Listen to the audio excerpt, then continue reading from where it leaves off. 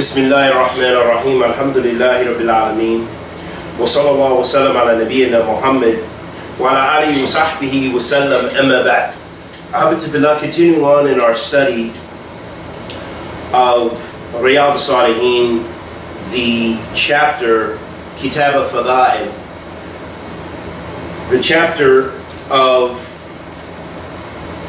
strict orders for observance of the obligatory salat.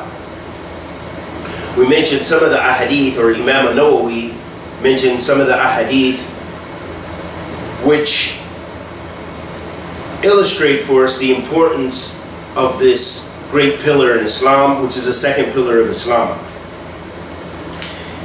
And we reached the hadith of Mu'adh bin Jabal radiyallahu ta'ala anhu. وعن معاذ رضي الله تعالى عنه قال بعثني رسول الله صلى الله عليه وسلم إلى اليمن فقال إنك تأتي قوما من أهل الكتاب فادعوهم إلى شهادة أن لا إله إلا الله وأني رسول الله فإن أطاعك لذلك فاعلمهم أن الله تعالى افترض عليهم 5 صلوات في كل يوم وليلة فإن هم أطاعوا لذلك فاعلمهم أن الله تعالى افترض عليهم صدقة تؤخذ من أغنيائهم وترد على فقرائهم فإن هم أطاعوا لذلك فإياك وكرائم أموالهم واتق الدعوة المظلوم فإنه ليس بينها وبين الله حجاب. متفق عليه. In this hadith, the hadith of Mu'adh bin Jabal radiyallahu ta'ala anhu,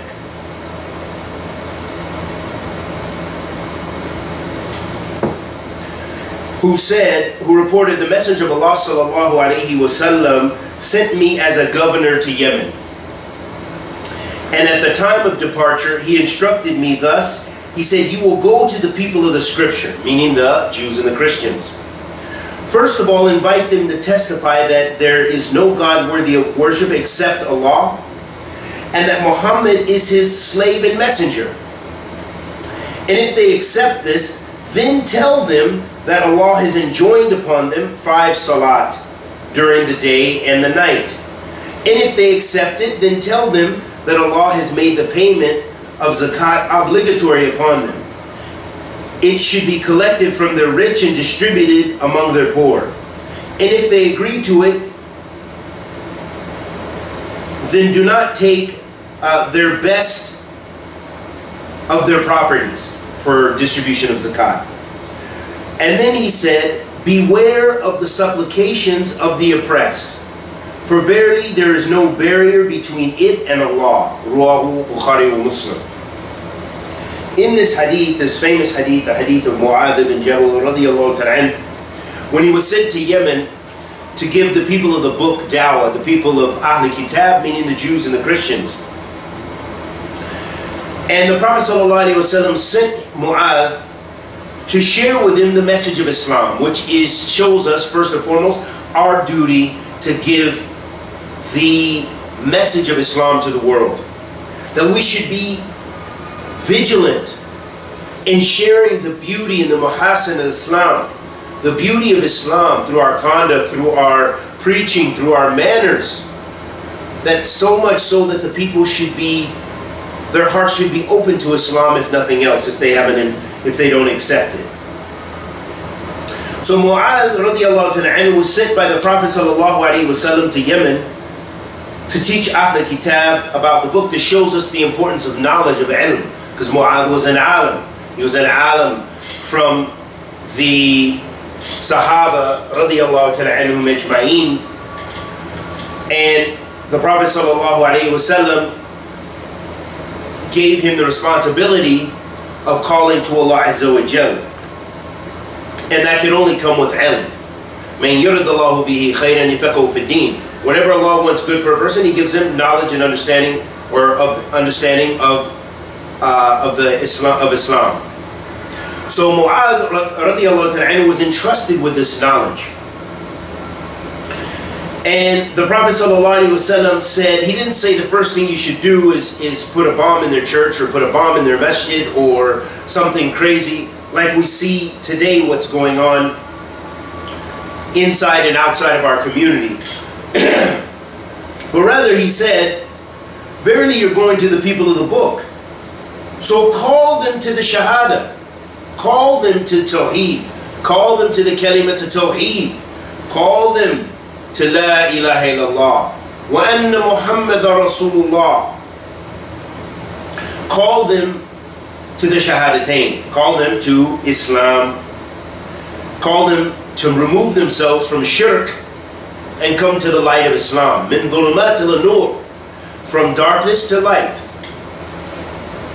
And he said, and that Muhammad is the messenger of Allah, sallallahu alaihi wasallam. So of course we know we have to adhere to the commandments of Allah as commanded in his book, Kitabillah, wa sunnatul Rasul sallallahu alaihi wasallam, through the actions, the speech, the manners, those things the Prophet sallallahu alaihi wasallam allowed, alayhi salatu wasalam, that is his sunnah. And that's what we're ordered with. And that's what the people of the book were ordered with that. Nothing more than that. وَمَا أُمِرُوا إِلَّا لِيَعْبُدُوا اللَّهَ مُخْلِصِينَ لَهُ الدِّينَ. And they weren't commanded except to worship Allah alone. And to him is the religion. For him is the religion. It's for Allah subhanahu wa ta'ala. It's ikhlas, it's sincerity to Allah. That's the kalimat of tawheed. That's the urwat al-wuthqa that Allah subhanahu wa ta'ala mentions in the Quran. So he said, and if they obey you in this, so if they accept Islam, if they accept this simple commandment, if they die upon that, then they go to Jannah, paradise. So if they accept this and they live, then give them the next thing which is of utmost importance, and that's the shahid of this hadith. فَإِنْ أَطَاعُوا لِذَلِكَ فَاعْلَمْهُمْ أَنَّ اللَّهَ تَعَالَى افْتَرَضَ عَلَيْهِمْ خَمْسَ صَلَوَاتٍ فِي كُلِّ يَوْمٍ وَلَيْلَةٍ. Then you should tell them that Allah has made it an obligation upon them that there are the 5 daily prayers in the day and the night.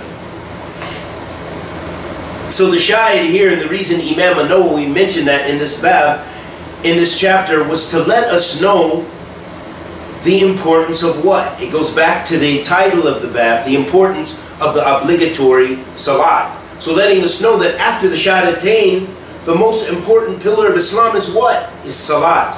That's why leaving the salat, being lazy to the salat, is such a grievous sin. And as we'll soon find out, in accordance with other ahadith, we see that it is classified as kufr, as leaving the religion. And the scholars of fiqh, the fuqaha, they differ within that regard, but we want to understand the seriousness. Do you prefer to be in a situation where you are at least you're knowing and acknowledging your duty, and you're doing your duty, you're doing your prayer? You may not be giving it all of its right and its haqq like you should, but at least you know that you're one of the musallin. Or do you prefer to be of those who have a wa'id shadid? They're promised with kufr. They're promised with the hellfire. They're promised that this is a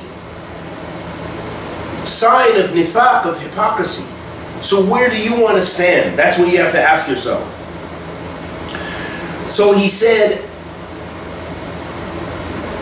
and if they do this, meaning if they follow this command of Allah subhanahu wa ta'ala, which is the second pillar of Islam, which is the most important pillar of Islam after the shahadatain, meaning after tawheed, after aqidah. So if they follow you in that, if they acknowledge that and they follow you in that, then teach them, let them know that Allah the Almighty has commanded upon them to pay the zakat, and that it should be collected from the wealthy amongst them and distributed amongst the poor. And if they agree to you with this, Then fear. So the Prophet ﷺ then said, فِإِيَّاكَ وَكَرَائِمَ أَمْوَالِهِمْ. So be careful of taking from the best of their property. Don't take from the cream of the crop necessarily, and don't take from the worst of their property for zakat, but rather that wealth which is in the middle. And then the Prophet ﷺ also warned, alayhi salatu wasalam, he said, وَاتَّقِ الدَّعْوَةَ مَظْلُومٍ. He said, and fear the supplication of the one who's oppressed. For verily between it and the law is no hijab, meaning there's nothing to stop the oppressed. And that even includes Ahl Kufr, the people of disbelief. That if you are oppressing them, if you're oppressing anyone and they supplicate against you, that's very serious. It shows you what? Allah subhanahu wa ta'ala loves adl. Allah subhanahu wa ta'ala loves adl. He loves the muqsiteen. He loves those who are just. And those are characteristics of Ahl Sunnah, of being just with the people, just with Ahl Bid'ah, just with your brothers and sisters, just with the non-Muslims, just with if you practice justice, think of the picture of Islam that you would portray for the world. Think of the picture of Islam for those who are weak in Iman, how their Iman would become strengthened.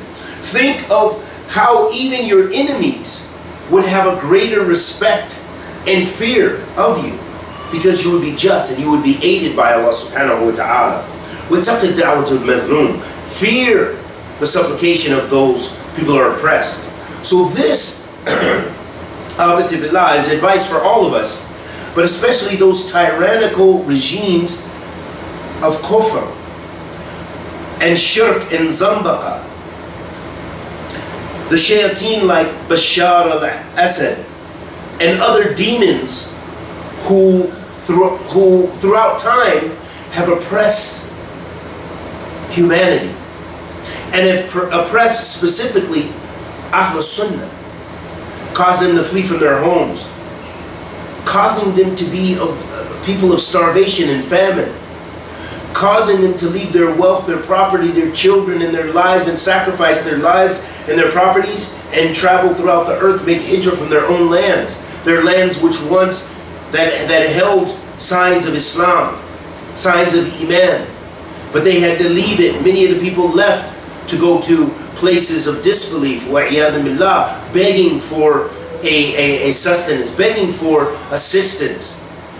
So this shows us that we have to fear Allah subhanahu wa ta'ala and fear the da'wah of the madhloom.